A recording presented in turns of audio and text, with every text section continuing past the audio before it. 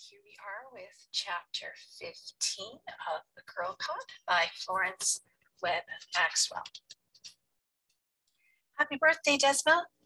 Mama came from behind me, and before I could turn around, she rubbed some butter on my nose so that when I felt the soft, creamy blob, I jumped up from my desk and fell backwards into Papa's arms. Got you by surprise at last, he said with a laugh as he grabbed me and then handed me a warm washcloth. This is the first birthday in a long time I've greased your nose. Papa was right. My 8th birthday was the last time my parents were able to catch me by surprise with that old Bermuda custom. Even at school, one had to watch out for Hugh and Dedrick, who took a delight in greasing a person's entire face instead of just the nose. Thank goodness today was Saturday. Then I remembered that they were the only ones from the class who signed up for the block party. I wish I knew who started this nose greasing business and what it's supposed to prove, I said, trying to look annoyed but not succeeding, for both my parents were smiling as if their faces were about to crack. The custom has been around Bermuda ever since I could remember, and the birthday person just has to be on the alert. Maybe my getting caught today is a bad omen, I thought. All the bad luck that had already fallen around this 16th birthday. Mama's smile vanished and she grabbed my shoulders. None of that nonsense. Just remember, in all things be thankful. Now just get ready and go down and get that mobilette license. When you come back, we want you to relax so that your guests will see a cheerful birthday girl this afternoon. Mama was adamant about my not helping with any of the preparation. After I returned from getting the license, Papa took the mobilette over to the garage to put it on display. It was a beauty, all right, and I was thankful that nothing was able to spoil that birthday gift. Everyone was going out of their way to make my birthday a happy one. Benny had designed a placard of my equation in his finest calligraphy, and it was on my desk with a note from Eileen. Hope you like it. Benny and I brought it over when you went to get your license. Gotta hurry home to get ready for the party. Can't wait to see what you're wearing. I took another look at the equation that Benny had printed on the placard. The letters were in red calligraphy, outlined in black. I visualized myself at the boycott, holding it high so everyone could read. If A is Girlcott standing up for justice, then A plus X. A equals X plus Y plus Z. X is knowledge, Y is integrity, and Z is action. I tried not to dwell on the list with the ticks from the two clowns. Yesterday, when I told my parents they did not need to prepare so much food because many of my classmates were not coming, Papa spread the invitation to the church folks, hoping to swell my guest list. Later, I overheard him tell Mama that many from the congregation were not interested because they said if anything happened at the boycott, they did not want to be on the wrong side of the law. Good old Reverend Matters and his wife and the young preacher Timothy decided to come anyway because they were against segregation and were also supportive of my block party. I flopped down on the bed and turned my attention to the party outfit that Mama had placed over my bedspread. Looking at the pale green dress with its scoop neck and wide circular skirt, it now seemed inappropriate for a block party and boycott afterwards. Mama had even purchased a cinch belt to match because I had decided against the fashionable gathered waistline.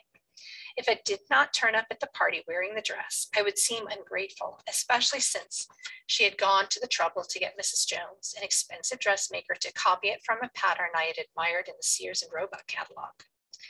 Although I knew that I should be getting ready for the party and that I had to be at Papa's garage to greet the few guests who were coming, I sat on the edge of the bed and buried my face in my hands. Thoughts of my original party plans rushed through my mind. The sleepover, going to see Yul Brynner in the Buccaneer, and cutting my special birthday cake while everyone sang happy birthday. I was even going to show off my new blue mobilette, painted by Papa to look like the latest model that was going on the market later this year. But in less than a week, all of my plans had changed. I was so busy feeling sorry for myself that I did not hear anyone enter my bedroom until an arm went around my shoulders. I knocked 3 times, said a vaguely familiar voice. I expected to find you ready for your party. I swung around and let out an ear-splitting high C octave scream. Aunt Desma, are you for real? My aunt, wearing an elegant pink linen suit, eased down beside me, her arms still around me. I hope I'm for real, she said with that low rumbling laugh I remembered hearing before she left Bermuda for Canada 8 years ago. She pulled me closer, so close that I felt as if my body had melted into hers, and a peaceful calm flowed through my veins, reassuring me that giving thanks was in order. Aunt Desma took both of my hands and held them for a while, neither of us saying anything as we stared at each other. She was the first one to dissolve the silence. You have grown into a beautiful young lady, Desma, and I feel so proud of you. A block party and going to the boycott afterwards? I could never come up with an idea like that at 16. I would have been too busy getting mad over my spoiled plans. When did you come, Aunt Desma? Was all I could say. I dared not trust myself to tell her how I had felt about my spoiled plans. Yesterday. Her warm hands rubbed the back of my neck. Your papa picked me up from the airport, but I stayed with a friend overnight. My school closed for the summer vacation last month, so I was able to get everything organized to come here in time to surprise you on your birthday.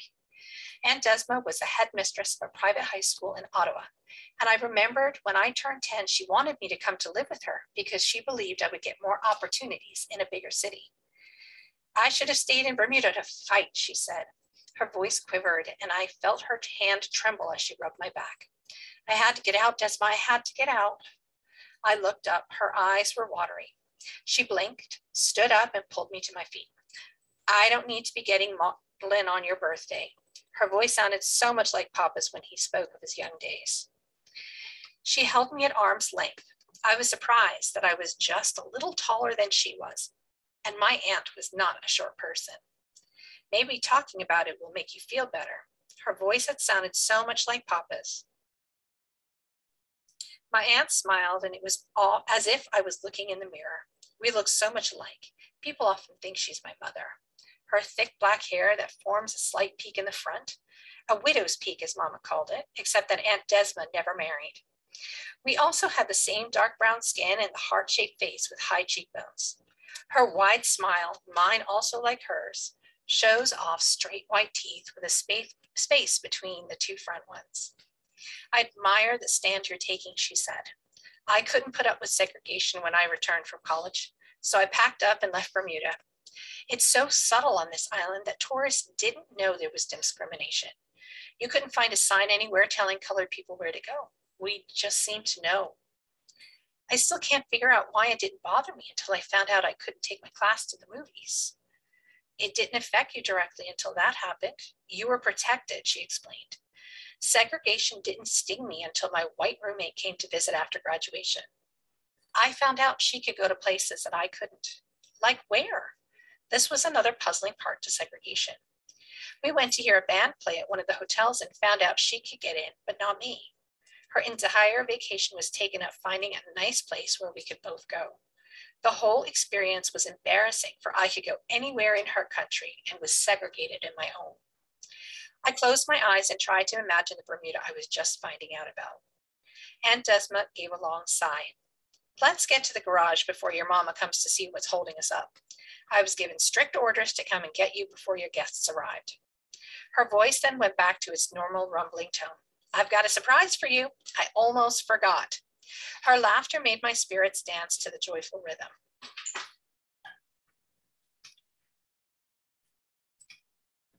She reached into the pocket of her smartly tailored suit, pulled out a small box, and pressed it in my hand.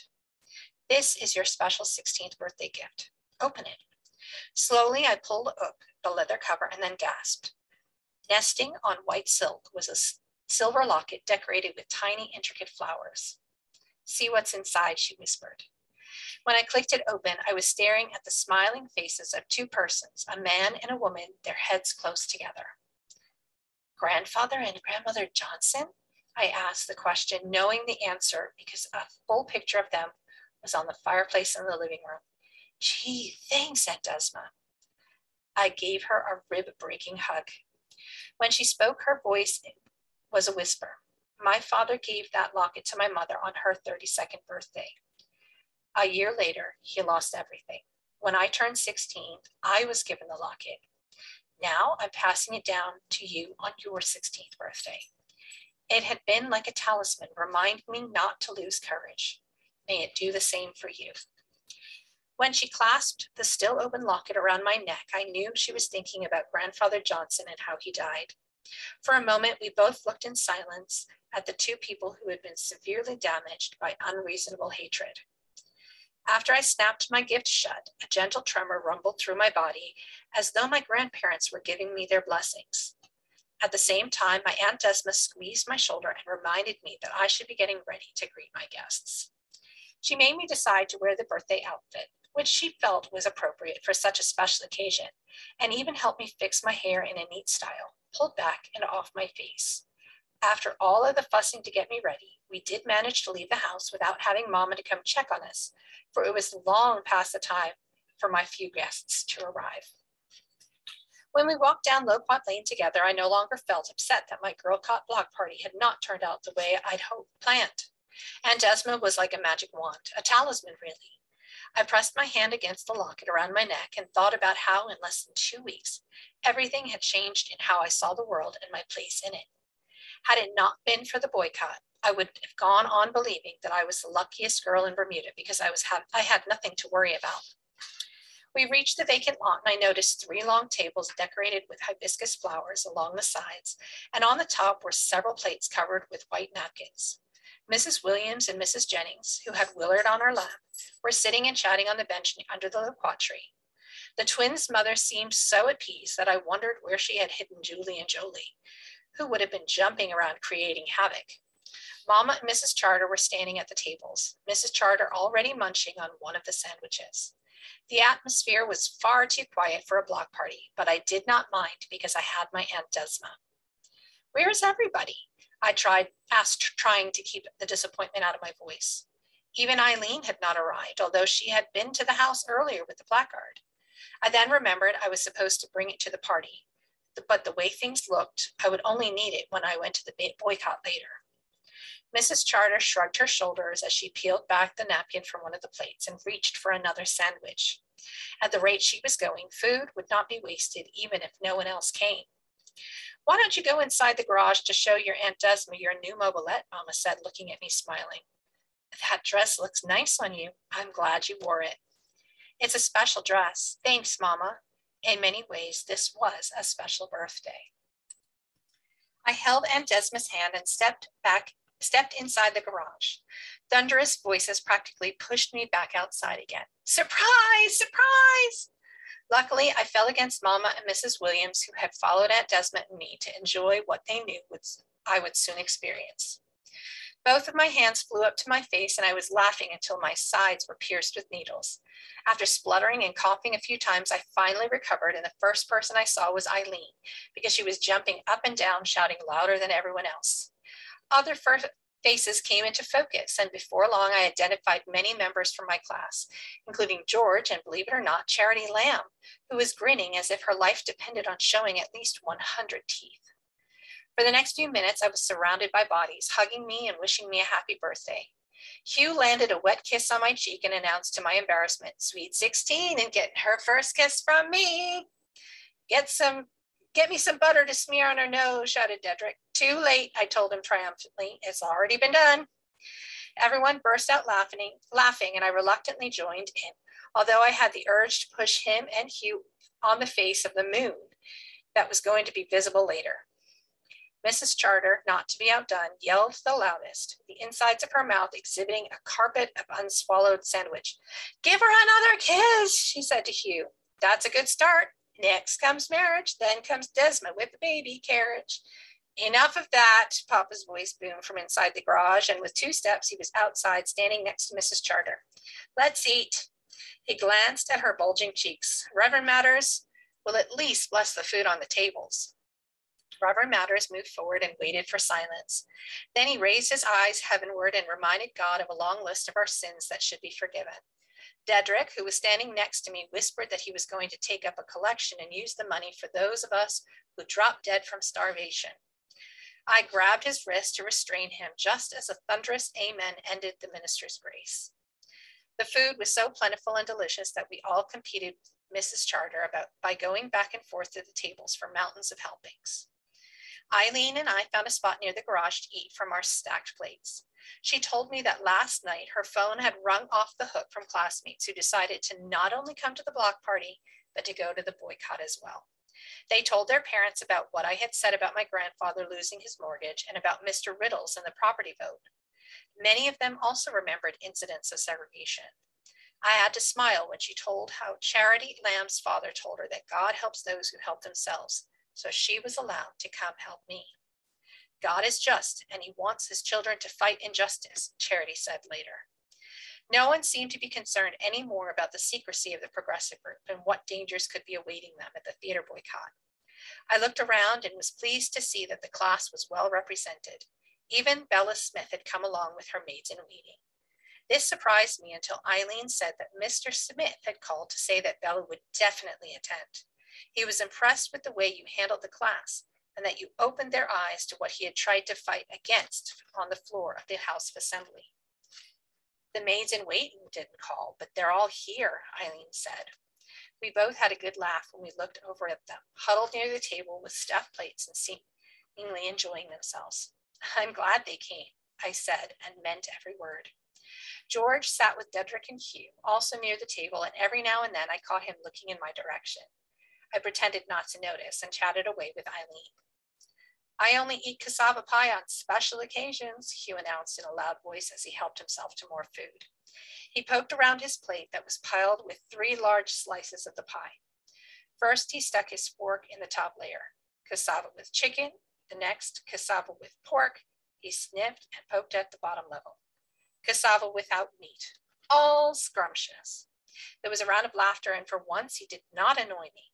Mama only baked cassava pie at Christmas and Easter, but this was indeed a special occasion. Everything had turned out special. Aunt Desma's arrival, my talisman locket, my classmates as guests along with many of the church members, neighbors from Loquat Lane, and some faces I didn't recognize. Even Frank had joined the party, laughing and talking with Papa, his jaws stuffed with food. Most of these people are party crashers, Eileen whispered, looking around. They smell out a party and turn up. I could tell she did not approve, but they didn't cause any trouble, and this was a block party.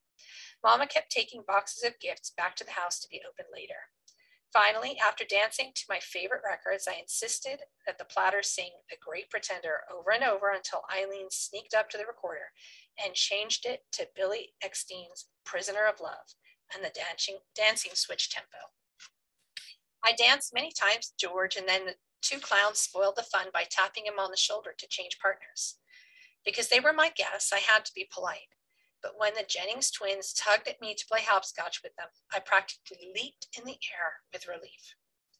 Just before sunset, Mama announced that it was time to cut the cake and that we should be getting ready to go to the boycott. My guests immediately dropped their activities and crowded around the table, holding the largest birthday cake I'd ever seen. Mrs. Williams, who had baked it, must have used up a dozen cake pans. It was enormous. There was a chorus of praise from everyone. The center was white with a ring of delicate roses and red icing at the edge. Happy Birthday, Desma was written at the top of my Girlcott equation. The letters looked exactly like Benny's calligraphy. Surrounding the letters were 17 white candles, one of them for good luck.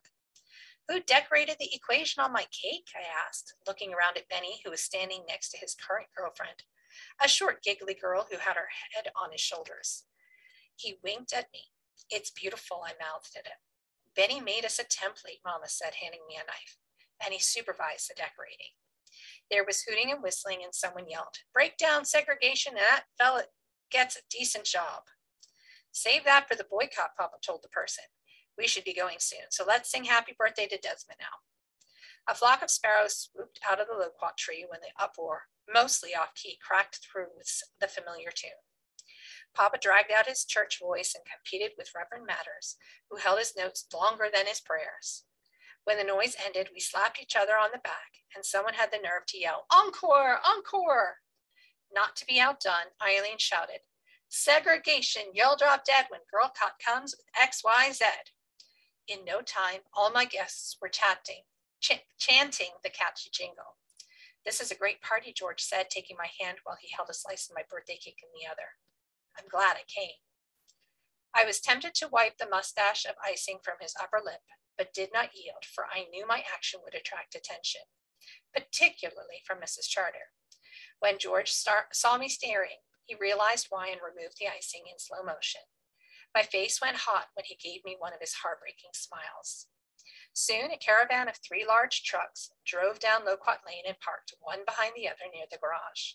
Doors swung open simultaneously, and a trio of men, Mr. Taylor, Mr. Richardson, and Mr. Thomas, all came out and stood beside their car doors. Then they saluted and in chorus said, "Happy birthday, Desma. We're at your service to drive you all to the theater boycott." "Gee, thanks, Mr. Taylor, Mr. Richardson, and Mr. Thomas." "Just in time," Papa told them. And then he added, "While we're getting organized, why not help yourselves to some birthday cake?" The sentence was still hanging from Papa's mouth when the men rushed up to the table, and immediately Mama was filling up plates with not only cake, but sandwiches, cassava pie, and gingerbread. I was surprised at how much was left over after feeding my 5,000. Eileen, who had spent most of the time getting the young preacher Timothy's attention, suddenly came up to me. "I won't be going in any of those trucks," she whispered, her lips pushed up in a scornful heap. "Timothy has already told me that I could go along with him." "How are you going?"